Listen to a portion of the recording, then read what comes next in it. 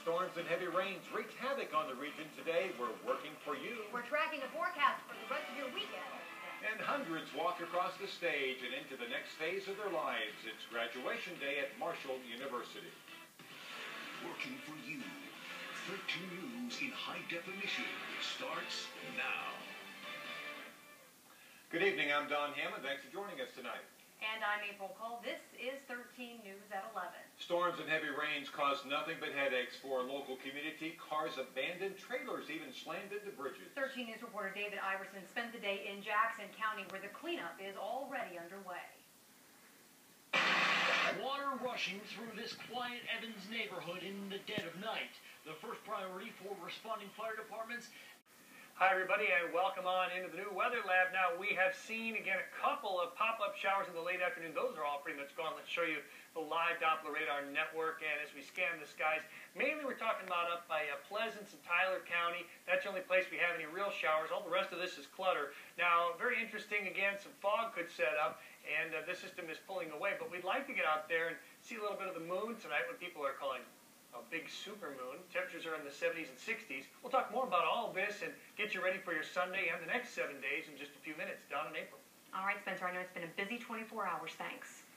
Sad note in the news now. Friends and family gather this afternoon to remember the life of John Dameron. Dameron is the DEP mine investigator who died when his vehicle plunged into the Kanawha River last week. Hundreds turned out to Elk Funeral Home this afternoon to remember the man friends described as gentle, who always sported a friendly smile. Burial followed at Forest Lawn Cemetery. The incident that killed Dameron is still under investigation. More than 100 local firefighters are braving the elements this weekend for some specialized training. They're attending the Putnam County Fire School at locations in Eleanor and Institute, learning skills like fire suppression, specialized rescue techniques, and overnight survival are taking place there. This is the 29th year for the school, and it attracted crews from 8 counties. All of the attendees are volunteers, and organizers say that it's a very special group. You have people who will come out during their children's birthday party to come out and help a perfect stranger. Want to do it, have to be. And the Putnam County Fire School continues at both Eleanor and Institute tomorrow. More than 5,000 people braved the rain so they could take part in the Susan G. Komen Race for the Cure this morning in Charleston. The event celebrates breast cancer survivors. It honors those who've lost their battle with the disease, and it raises money and awareness for the continued fight against it. According to the Susan G. Komen website, 75% of the money raised remains in West Virginia for things like research, diagnostics, screenings, treatment, services, as well as education. The remaining 25% goes to national research.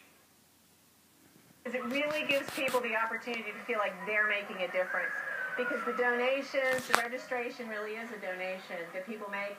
They know it's going to stay here in state to fund the programs that otherwise would go unfunded. The Race for the Cure was a 5K walk and run. It happens every year, so be sure to plan and put it on your calendar for next year if you couldn't make it out today. Sure. Even further when you want to have a little fun this summer. And a soggy Saturday can't stop a party 100 years in the making. Local Girl Scouts has something to celebrate. We'll tell you why.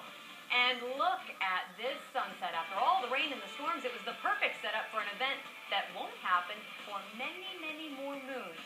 Chief Meteorologist Spencer Adkins has some mammoth moon facts headed your way straight ahead here on 13 News at 11.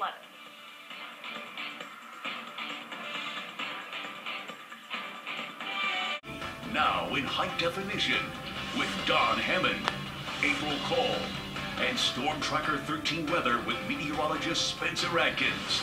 Now, here's your Storm Tracker 13 weather. I was going to say, people know Scott Roberts, they know Spencer and April, but Don Hammond joining us here on the 13 News desk. We're thrilled to have you here with us. Thank you so much. Thank you for watching. That's all for 13 News at 11. We'll be here throughout the weekend right here on 13 News Sports. For the latest weather, news, and sports, always go to WOWK-TV.